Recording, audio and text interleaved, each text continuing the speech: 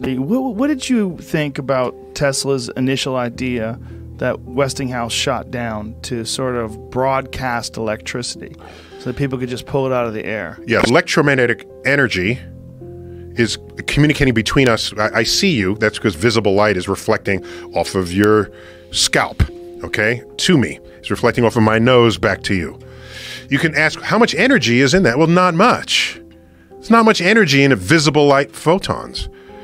If you stay there long enough, you might feel a little warmth from it.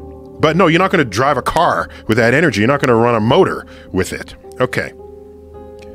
Well, of what good is it? Oh, we can use radio waves not to transmit energy. That's not the point of it. The point is to transmit information. Speaking of Tesla and electricity,